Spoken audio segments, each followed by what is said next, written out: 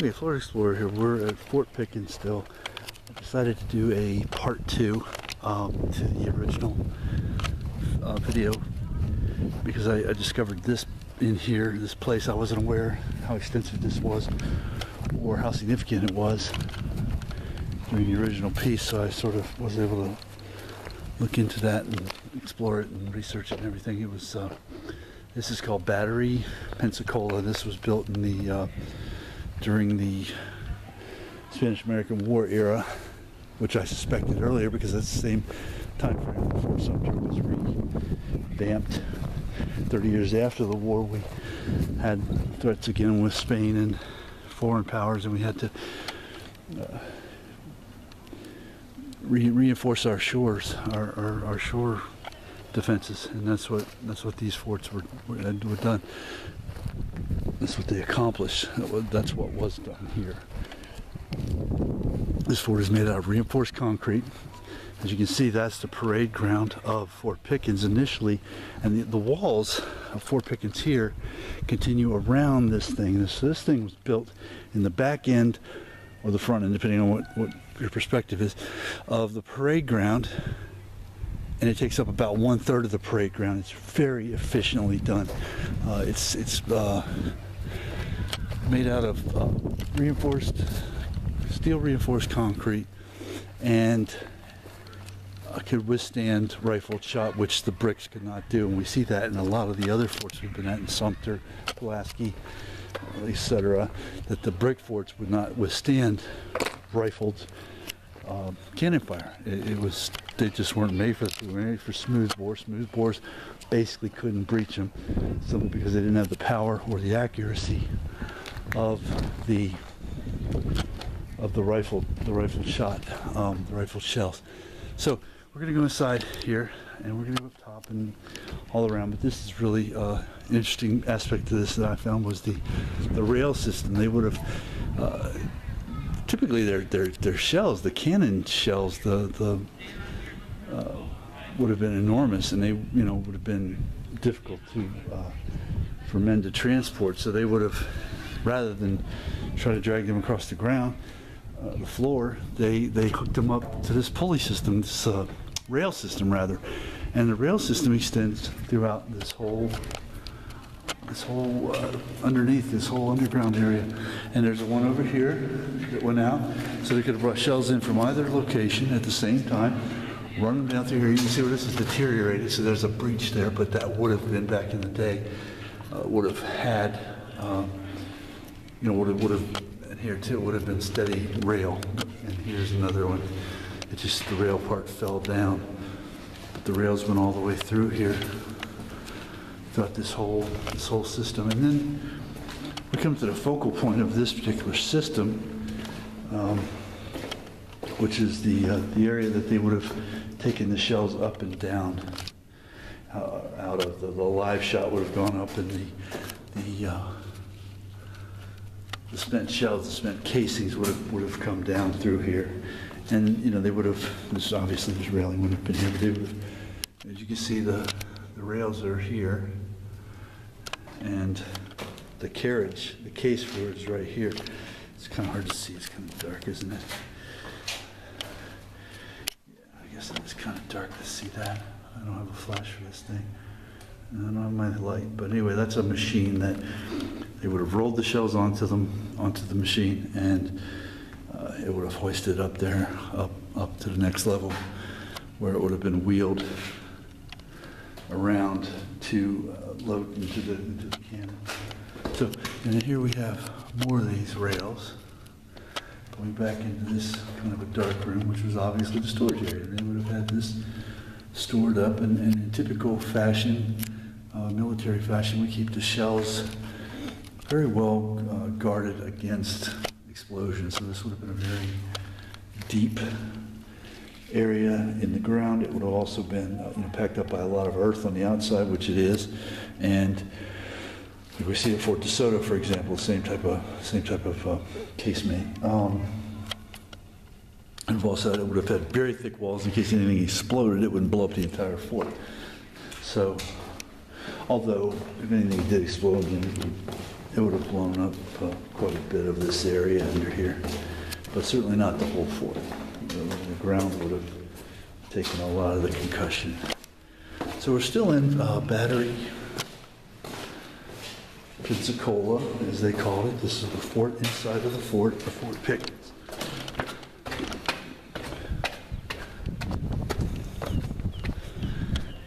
We're on the second floor. This is the gun fort. This would have been where the gun was held. And you can see an example of it right there.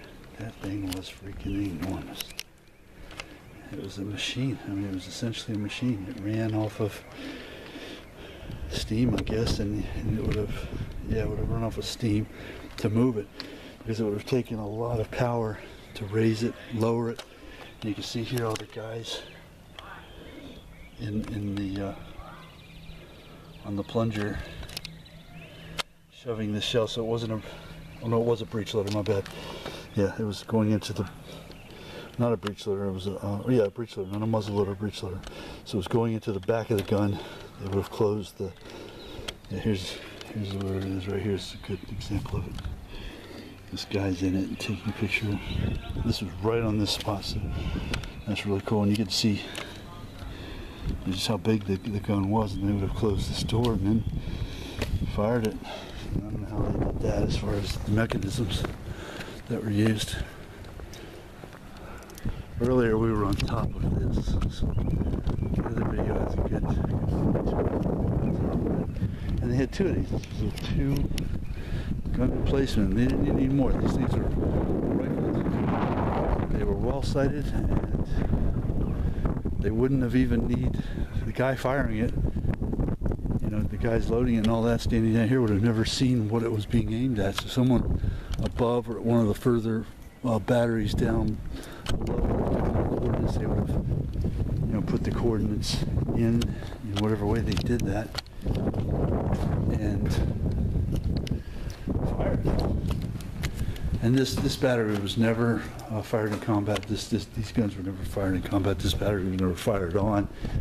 None of these other batteries. Fort Pickens is the only installation here that was ever fired on, and that was fired on by the Confederate States. Okay, so this is the ammo exit. So this is also, this is where they dumped the ammo into.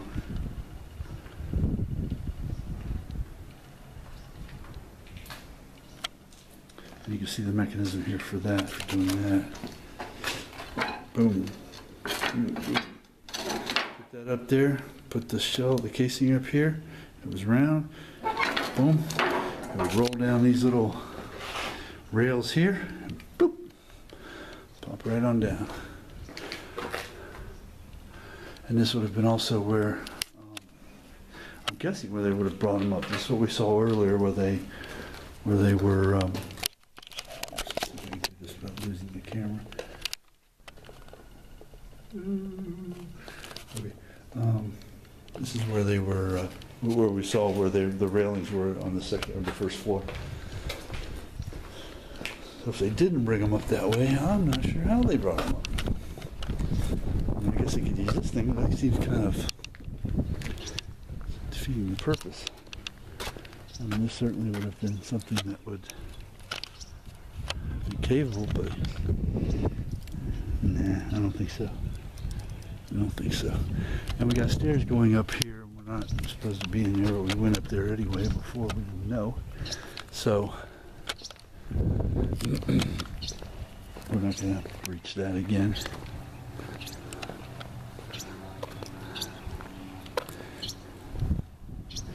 And here we got these. We have these big, huge things. What's that little birdie all of a sudden?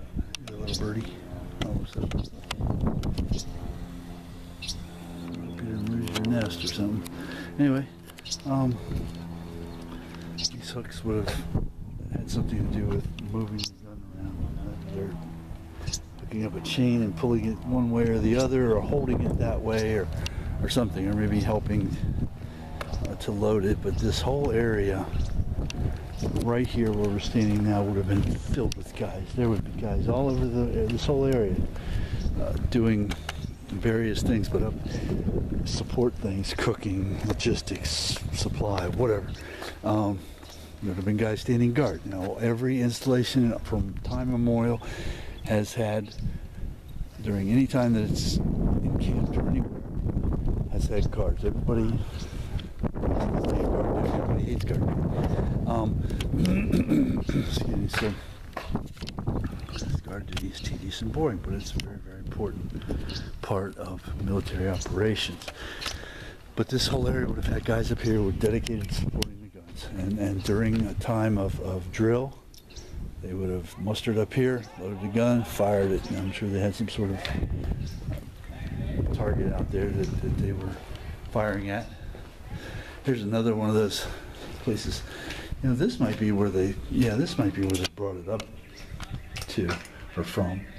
Yeah, this looks more like a more heavy operation, something that would have been used to bringing it up. So they must have brought them up here. See anything above though? And that's new. That's to keep. That's new wood, but this is old metal, and that's old chain, and that would have been used to hoist the shells up. The shells have been heavier than mud.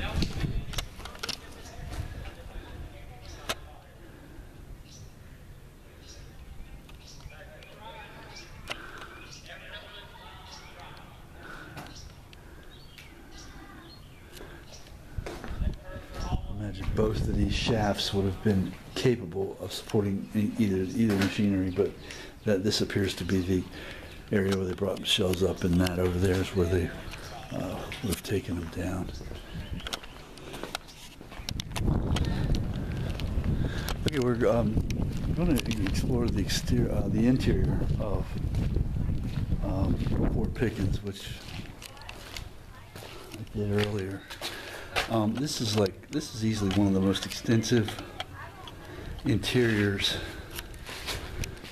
I've ever seen in any of the forts I've been to. I've probably been in, 15 maybe different parts of this time period, I should say. To qualify that by saying this time period. And this is the back end of Battery Pensacola. Now you can see it's very close from beginning to end. I mean, this is it was small. That's the beginning. That wall is the beginning of the face of it, and this is the back of it. This is the earthen part of it. So it wasn't enormous.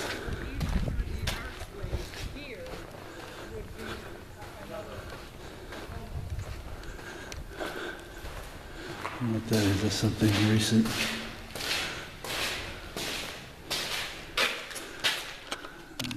Outside of it.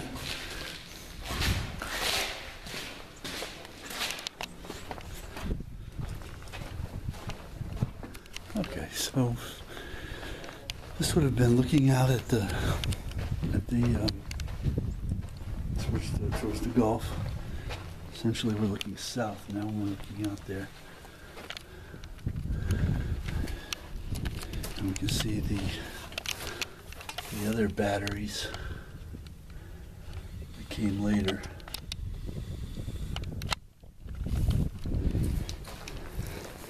So this would have been during World War II, or from the Spanish-American War on. This would have been more of a defense complex.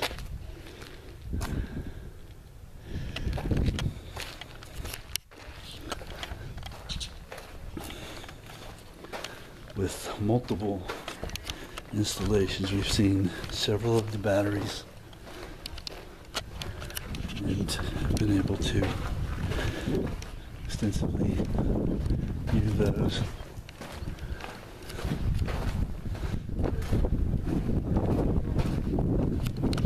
Nice, very cool.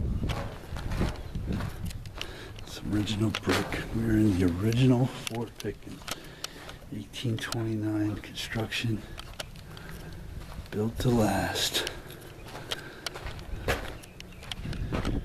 And these bars would not have been part of the original construction. Here's the area where it would have had iron plate on it. guns would have wheeled back and forth. So every one of these, during the time that it was built, would have had guns, cannon, guys manning the cannon. Crazy stuff. And here we come to something that's a lot more protected. And I don't know why this is more protected than that. But we came from sand back into brick. So I'm guessing the original was all brick. It's probably all like this at one point, except the back end wasn't open, or was open over there. And maybe that's why the deterioration happened. But here we have, again, we have the, I don't know what they would call them, runners maybe. But you would have wheeled your cannon back and forth like this, back like this, be able to fire at whatever angle you need to fire at whatever enemy you need to fire at. And this is just very extensive in my experience. It's not usually this extensive, and I'm actually took a wrong turn and coming into an area that I hadn't been to before, so that's pretty cool. And this would have been either for very, very small cannon or for small arms to repel infantry. It's almost like what's very similar to a crinoline or an ancient medieval type fort. Oh, we got people from the Naval Air Station flying over here. Wow, that's cool. I can get over and check that out. It's not a show, it's just them doing their routine. And I imagine they do have some events planned for Memorial Day, or 2 days for Memorial Day. So this is really neat. This is a new part of this for me. So coming back through the part where I've been before here, this sort of supports my theory about the bricks. These bricks are original, early 19th century bricks that have chipped off from that floor, and I'm just sitting there.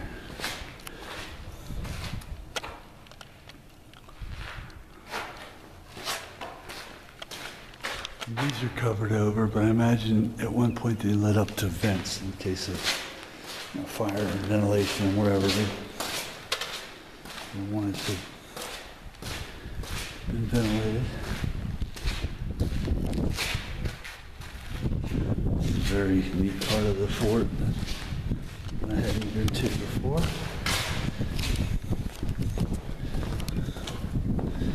We go all the way out through there.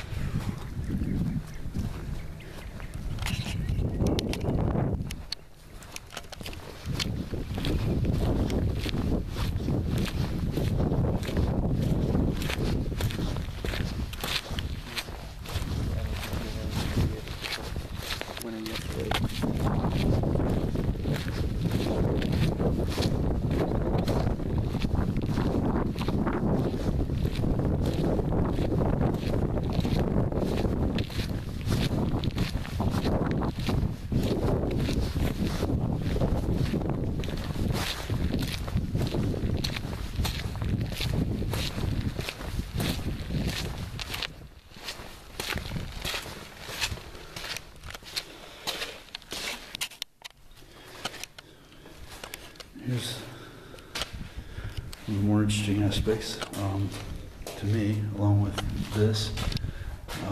As you can see, basically stucco. It would have been very, very important to seal the mortar joints from moisture and everything, deterioration, which would have caused deterioration. And the same with the floor. That's what's left of what the floor would have looked like. The entire floor would have looked like. It would have been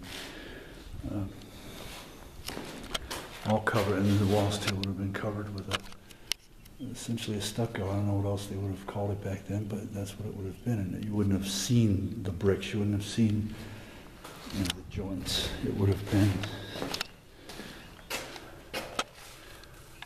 it would have been